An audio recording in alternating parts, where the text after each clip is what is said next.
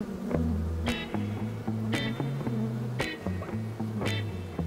bees don't pollinate the fruits in the forest that we have, very soon you'll get hungry animals disturbing us.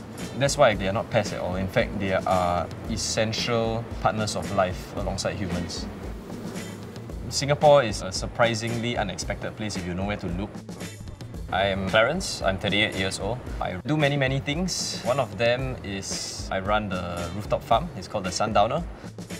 So the range of experiences we run opens up the chance for people to explore these lesser-known areas.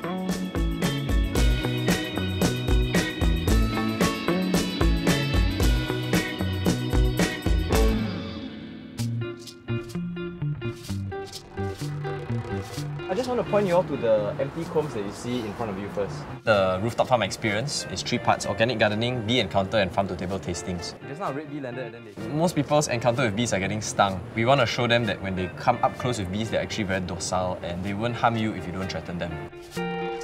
Bees are not pests. If this species were to go away extinct, everything that we know will change. In fact, humanity will itself struggle to survive. Bees play a key role in the health and connectivity of forests.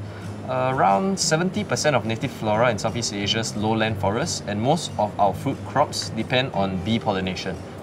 There are about 120 different bee species found in Singapore, with the Asian honeybee, a generous pollinator, being the most common.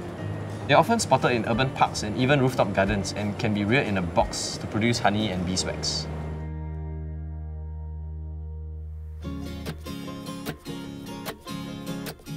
Over here, we have 3 different species today, okay? There's a red dwarf, black dwarf, and Asian honeybees. What a bee does is when it finds a source of pollen, it will come to the top of the comb and start to dance around. This is called waggle dance, that's how they talk.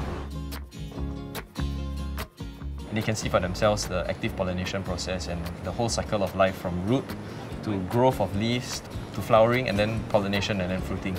So when bees harvest nectar and make honey, plants that grow in nutrient-rich soil will produce nectar that is more nutrients, and the honey will also have a higher nutrient content.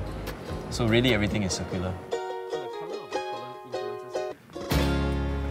Everything in nature is connected. The soil biology under the soil level, that's where billions of microorganisms live: bacteria, algae, fungi, nematodes, earthworms, ants, beetle grub.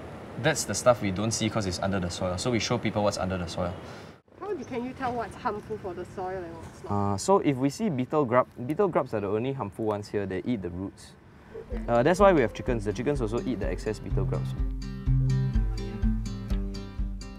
We teach people how to grow these herbs and plants. They're free to clip what they want and they can take it back home and start growing something. And the farm-to-table tastings just opens up people's senses because they harvest the garnish right in front of them. Because we grow organic, they don't even need to wash it. The people who come here sometimes are mind blown because they never expect to find a place like that.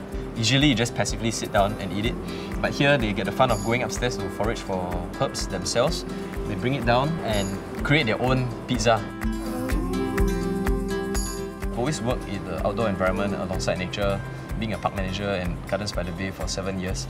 So it's very much an interest to preserve and protect flora and fauna, biodiversity, and our organic philosophy is attuned to that.